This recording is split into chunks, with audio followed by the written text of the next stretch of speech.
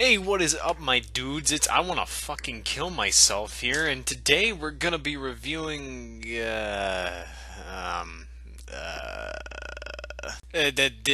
one. This one right here. Yeah, this one. The Irregular and Magic High School. Oh boy, this is gonna be a doozy. So, okay, if you watched a previous video of mine, you'll already know that I'm not a big fan of this show. I'm just making this review because I genuinely don't understand how some people like it as much as they do. Now, if you like this show, that's absolutely fine, it's just that your opinion sucks balls. And one more thing before we start, no, I haven't finished this anime, so take this review with a grain of salt. Plus, I'm just some random dude on the internet, so what the hell does my opinion matter anyway? Okay, so I'm gonna start by addressing the biggest point of this show, magic. The main idea here is that magic has been brought down to a science, and now it's a world power, and blah blah blah blah blah blah blah blah blah boobity bop. And that already brings me to one of my major issues with this show to begin with. They try to explain magic!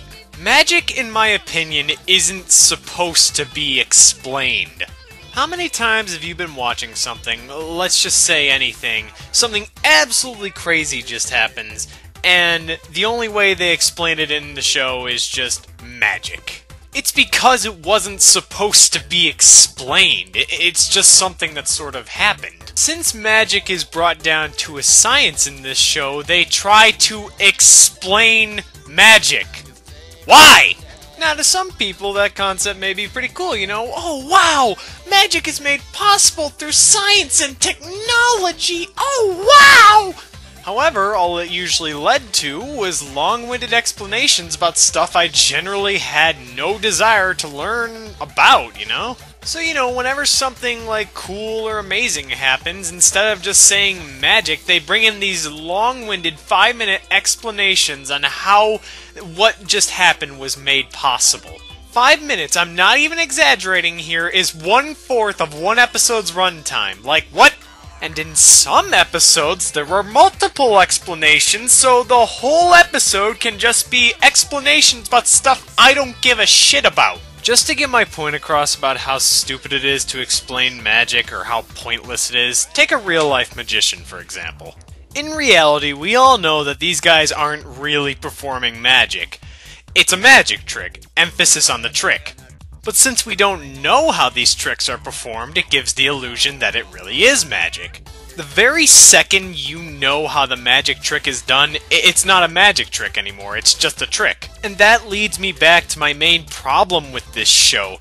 When you explain how the magic is done, it's not magic anymore, it's just a bunch of numbers and math. Look at how I was just complaining about long-winded explanations. But anyway, let me talk about my other big issue with this show, which would be the characters. The characters in this show are just uninteresting to me. Bite me. And the really funny thing is that they try to make every character as interesting as they possibly can. Well, at least from the main circle of characters, anyway. And in my opinion, they go about it the completely wrong way of doing it. Each one of the main characters here has a specific trait that's special to them, makes them iconic. And that would be good if they did more with it. A lot of the times what this show would do is it would just go to one of those specific characters and just say, "Oh, hey, look at what this guy can do! He can do this, or this girl can see this!" And they really wouldn't go much past that other than showing them use their traits every now and again. Otherwise, the characters feel just really interchangeable. What I mean by that is it feels like you could just swap out any character at any time and you really wouldn't feel any difference. They all feel the same. None of them feel too special, especially when you compare them to the two main characters. The two main characters of this show are siblings, a brother and a sister, and they are paraded around like they are the best. The only thing I can really say about these two is that they're kind of overpowered. That's really the big idea here. The sister has ice powers. I'm not gonna say magic. And literally anytime she has any adversity or any problems, just freezes them. No problem. And also, she's into incest, and as far as I've gotten into the show, it's only used for comic relief, but I can imagine they fuck later down the line. And I don't know that at all, because I didn't go online and look it up on the wiki. No, not at all. That would be unprofessional. Yeah, that one. That one! And then you have the brother, who is supposed to be the irregular in Magic High School. And if being irregular means being perfect in almost every conceivable way and fucking every single girl in the school, then yeah, that's pretty irregular.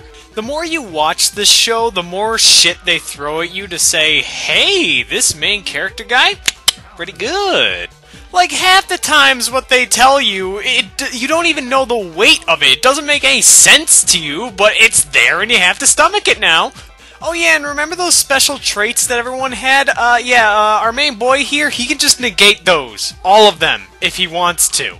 Okay, so the reason I really hate this main character is because his whole premise revolves around explaining magic.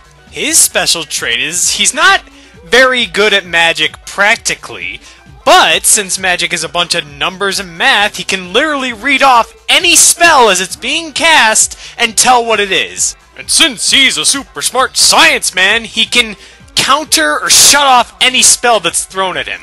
And in my opinion, he's the most boring character out of them all. You can literally take one look at this guy and say, yeah, he's probably gonna be that one, the cool one. Even at the beginning of the show, when they try to pass him on as just a wimp, you can still tell he's gonna be the strongest character. Oh yeah, and that comic relief thing I was talking about earlier, it literally boils down to everyone likes and adores this guy, and his sister gets jealous and freezes people. That's all it goes down to. Honestly, everything around this main character just boils down to, of fucking course. There is literally one scene in the show where it's just, oh, the 1947 Ford Mark V, revolutionary, so many were created, and the inventor is praised throughout all time, woo! And you're just sitting there like, is the main character, he's the inventor, isn't he? Fucking course he is. Why wouldn't he be? You can't take some fucking liberty with this one, can you? Oh wow, that's a pretty cool thing you're doing! Would be a shame if I just came around and put my dick on the table, huh?